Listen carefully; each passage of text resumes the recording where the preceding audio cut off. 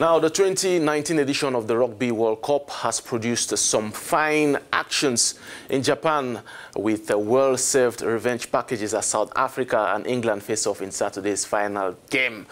Cup holders New Zealand were rammed by England 19-7 at the semi-finals, while South Africa, who finished third in 2015, narrowly edged Wales 19-16 in the second semi-finals.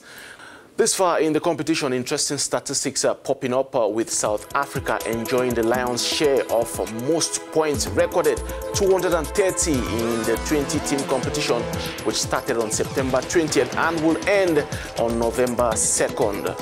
43 matches have been played this far with 275 tries scored. Japan's Yu Tamura is the top scorer with 51 points, while Josh Adams of Wales has attempted and converted 6 tries. Earlier, we had time to share some more light with Eric Oteng, who is a journalist and, of course, a rugby fan who has been following every game of the competition. And here is what he had to say.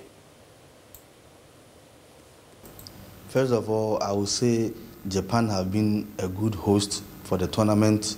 They've broken new grounds because many were skeptical whether Japanese fans will troop into the stadiums to watch games outside of Japanese matches, but they filled most of the stadium. So for me, kudos to the Japanese for being good hosts.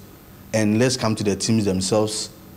I will have to give plaudits to England for the way they were able to mastermind a win over New Zealand, because many of us least expected England to beat New Zealand. But that's the beauty of sports. There has to be an upset. And so for me, I would say England have been good finalists.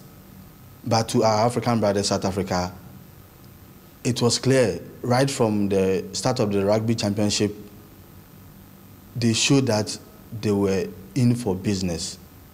And for me, Coach Rassie Erasmus has done a great job in turning the team around, because in their first game, they lost to New Zealand. But that was, someone would say, a good omen. It made them realize that, no, we need to step up to the plate.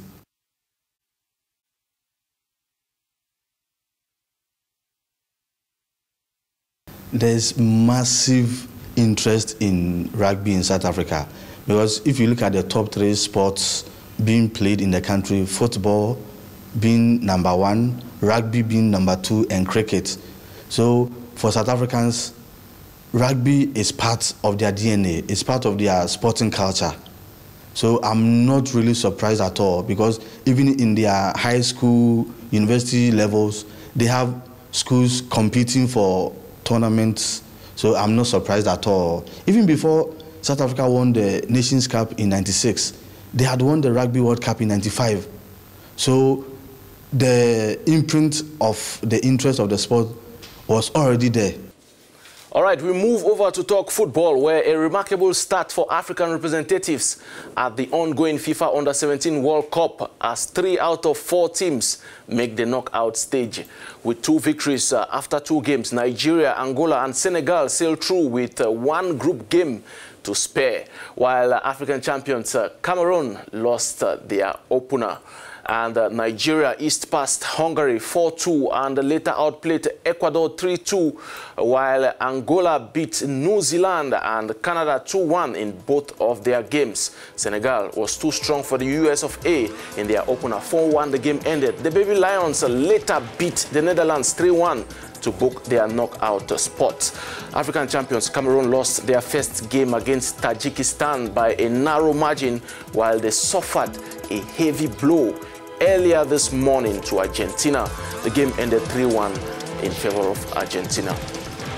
Now get more sports news and updates on our channel, as well as on our website, not leaving out our social media outlets. Bye for now.